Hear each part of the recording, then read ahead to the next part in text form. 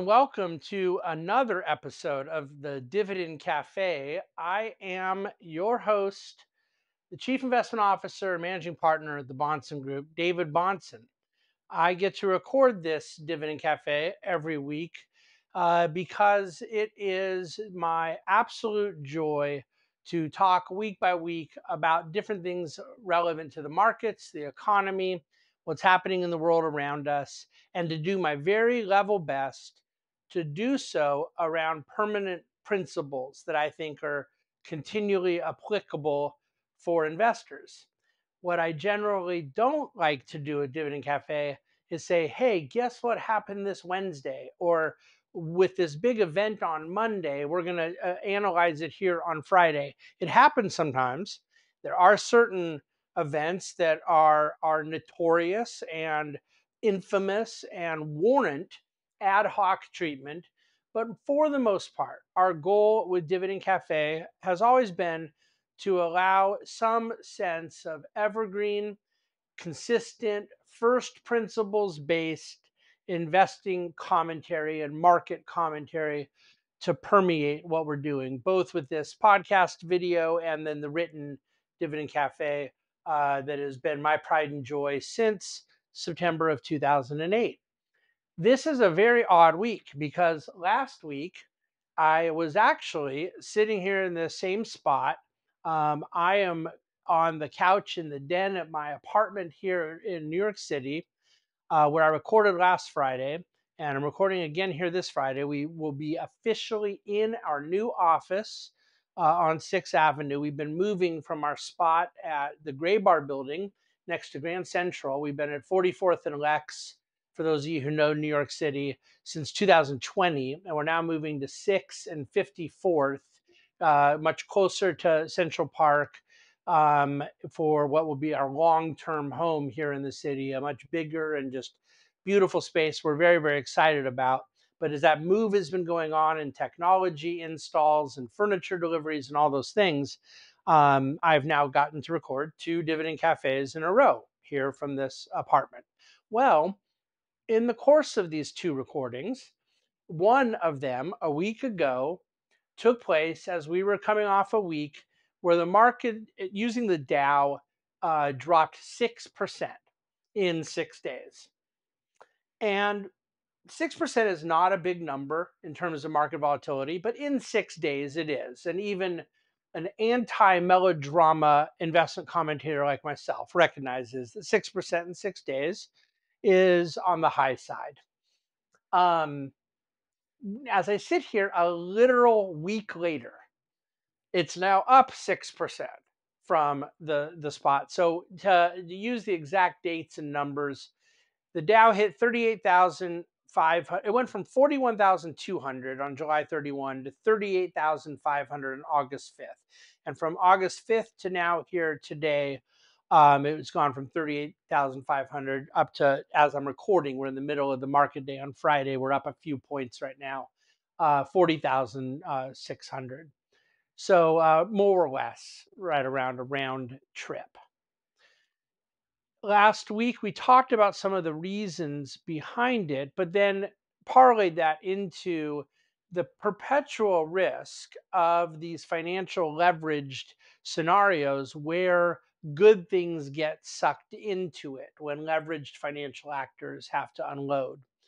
But that the macro events that really were a few days earlier than last Friday, it peaked out on that Monday. The Nikkei had dropped 12% overnight, and all these things was driven by a yen carry trade unwind, valuation concerns, and then the economic vulnerabilities that were becoming apparent in some of the data. Did all financial leverage get removed from the market in the last 5 days? I'm going to go on a limb and say no. Did the economic scenario entirely change? No. And are valuations all of a sudden cheap and attractive? Most certainly not. But did each of those areas reverse in terms of expectations, sentiment to some degree? Well, clearly. I don't have a commentary for you, about why the market had gone down or why the market's come back up or what it should have done or especially what will happen next. Now, a lot of you who follow Dividend Cafe, especially those who are clients of the Bahnsen Group, know that if I were to sit here right now and say, hey, there was a 6% down move, then there was a 6% up move. Now, let me tell you what the next move is. You would know that I had been kidnapped by aliens, that it would not be David Bahnsen talking, because I will never do that. I've never done it. I'm never going to, for the simple reason that I want to go to heaven when I die. And a person who would do that will not be in heaven. Okay, I'm kidding. A little bit, just a little bit. Here's the problem. Nobody knew the market was about to drop 6%. No one knew the market was about to recover 6%. There are all sorts of charlatans that will say they trade in and out and they do I talk about all the time. It's nonsense. And my job is to remind people all the time it's nonsense, but it's more than that. It's not just for you to avoid some gimmick on the internet or clickbait or a subscription fee to someone who's, for some whatever reason, decided to take things that make billions of dollars if they could be done, but instead charge you $90 for it or something. My goal in life is not merely to help you avoid such things. My goal is to tell you why it doesn't matter when markets can go up 6 and down 6 in these short-term gyrations, that what an investor needs is not to know this. I'm admitting 2 weeks in a row on the same couch, that's very abnormal. But a quarter here, a quarter there, a month here, a year there, those things are not abnormal. In fact, 6% would be an abnormally low amount of up and down volatility in a little bit longer period of time. The only reason why this is kind of front and center right now is the hyper short term nature of it. But my job is to remind people that a properly constructed portfolio doesn't give a you know what about 1 week movement up and down here and there. That there is, what I want to use this term, anti fragile. There is an anti fragility in dividend growth investing. That, and what that means is it doesn't merely hold up or defend against or serve as some kind, it isn't just resilient against difficult times, against the yen carry unwind, against an economic vulnerability, a geopolitical event. It's not just that it kind of hangs in there, which is good, but that it benefits. There is a robustness, and that the compounding of dividends throughout market volatility is an attractive offensive element. Now, some will say, okay, well, then we want all that more. What do we do to kind of capitalize? And obviously, you can always buy more when things are lower, as long as you're not buying under the delusion that you're buying at the lowest spot, because you just don't know. However, I want to be clear about the way we talk around volatility. Market volatility, being down 6% in a given week, being down 20% in a given year, being the up and down movements will happen around sentiment, around bad announcements, around surprises, around inevitabilities.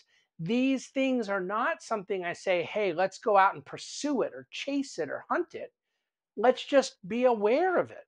Let's just know whatever happens, it's going to happen, which is why dividend reinvestment being programmatic is such a benefit. You don't have to set your watch to wake up and say, I hope I have my crystal ball today. I hope that guy on the internet who is giving the hot tips on market timing, I hope that my reading of the charts today, it's just going to happen. There's going to be the up and down volatility. And dividend growth, you have a lot of different companies paying a lot of different dividends, a lot of different intervals, is going to capture that over time. And so you're going to benefit from the inevitability, the assurance of various periods like this, all the while avoiding the fatality of market timing when you say, okay, I sold out, but markets didn't drop, or no, they've recovered so quickly, and then you're afraid to get back in, and then you go, finally can't take it, then you come back in.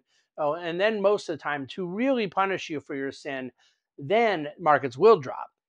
But again, the regret that market timing generates is what creates the second, third, and fourth mistakes The first mistake is the only way to avoid the second, third, fourth. This is said with a great deal of observational experience. So we are in a period right now where there's been some big moves up and down. A lot of the macro circumstantial factors are still there. Geopolitical uncertainty, what's happening with Iran and Israel, what's happening with Russia and Ukraine, what's happening with the US presidential election. In Dividend Cafe this week, I briefly address a couple because we're just now getting to a point where a couple elements of policy are coming front and center. I'm going to come back to that in a second, but my point being, there's things that will be moving markets up and down potentially. Can't predict how they'll exactly respond. Those trying to guess exactly what the Fed's going to do, I think it's a complete fool's errand. I just don't care. And I will say it this way: if God Almighty told me the Fed funds rate will be 5% at the end of the year, 50 basis points less than it is now, or if he told me it'll be 450 basis points, 100 basis points less than it is now. So regardless of which one, if I knew it was either A or B, down 50 or down 100, there's no difference in what I'd be doing about it. No difference. We're completely agnostic to the very specifics about what the Fed does in monetary policy. My view is that a properly constructed portfolio does not make hay over something that right now has moved 18% in 1 month. And what I mean by that is that the Fed funds futures market was predicting by the end of next year, the Fed funds would be at 400 basis points, down 1.5%. And then less than a month later, it was at 330, an extra 70 basis points. Okay, so the 400 rate at the end of 25, 4% to 3.3%, that 70 basis points is a 18% difference.